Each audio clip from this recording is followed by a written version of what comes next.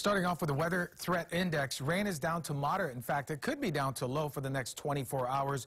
Fog levels moderate as well. The trades are back, so give it some time to clear out any particles of fog that remains over the islands. But the Aloha Friday forecast looks dry. It looks very nice. We could see some showers by the evening hours, even into Saturday morning. That's when we'll see our next wet weather maker kind of move through. But those would be light showers. 83 in Honolulu right now, 79 Lihue, 80 for Kahului, and 81 Kailua Kona. We're not really affected by the storm front, which now sits to the west of the islands.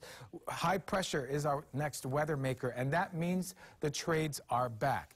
An overall drier weather pattern is filling in. Most of the wet weather is downwind of the island. So what we'll see for Aloha Friday is a drier than normal forecast, followed by a boost in windward showers late Friday night from the northeast in through Saturday morning. So that looks like the wettest areas or the wettest times for the upcoming weekend. And again, we're not talking about massive rainfall amounts. We're just talking about very light rainfall amounts. Not much happening on the radar today. In fact, it's been mostly dry for most parts of the state. In surf, 2 to 4 footers for the north, 1 to 3 just about everywhere else. No marine advisories in place. So the trades will be back just in time for the weekend. Overall, we're not expecting too much rain, but it could be a little wetter Saturday versus Sunday. And then light and variable winds take over from another storm front around Wednesday into Thursday of next week. Joe, back to you.